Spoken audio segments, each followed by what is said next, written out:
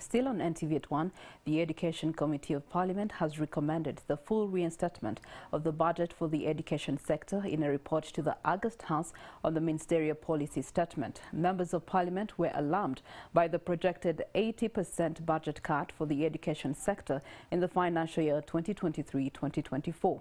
MPs asked for more funds for the student loan scheme, which may not be able to take in new students in the next financial year as the Higher Education Students Financing Board struggles to pay arrears for the continuing students. Take a look.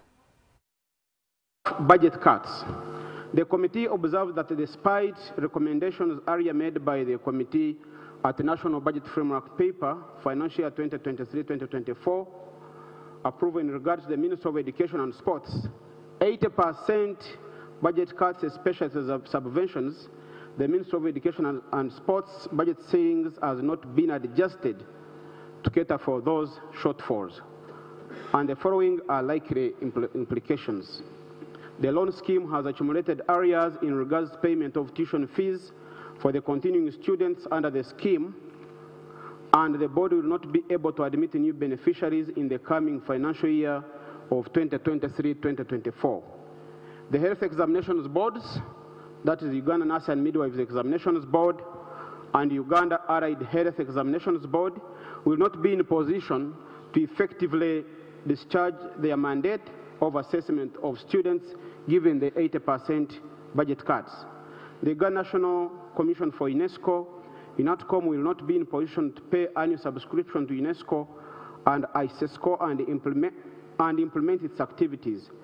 Right, Honourable Speaker, this is among the few cuts that have been imposed on the sub-program, but overall, the subventions under the Ministry of Education and Sports had a budget cut of 170.95 billion. The recommendation by the committee is that Ministry of Finance, Planning and Economic Development reinstates the budget of the subvention under the Ministry of Education and Sports by Uganda shillings 170.95 billion, that was cut for effective implementation and discharge of their mandates as envisaged in the acts that brought them into force and in line with the NDP 3. Grant aiding of primary and secondary schools. Right now, Speaker, you allow me to go straight to recommendations. The committee recommends the following: that it reiterates its self-recommendation for the release of 6.8 billion that was appropriated for grant aiding of the 28 primary schools and Uganda shilling 16.88 billion for the 37 secondary schools in financial year 2022-2023.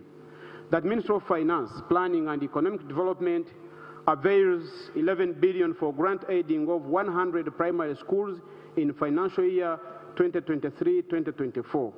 That Ministry of Finance, Planning and Economic Development avails 20 billion for grant aiding of 50 secondary schools across the country in financial year 2022-2023. Right, Honourable Speaker, the part 2 and 3, this in addition to what had already been catered for in 2022-2023. And the reason why the committee took that position, we have realized that it may not be easy for government at the moment, given the economic situation, to construct seed schools and also construct new primary schools in every part.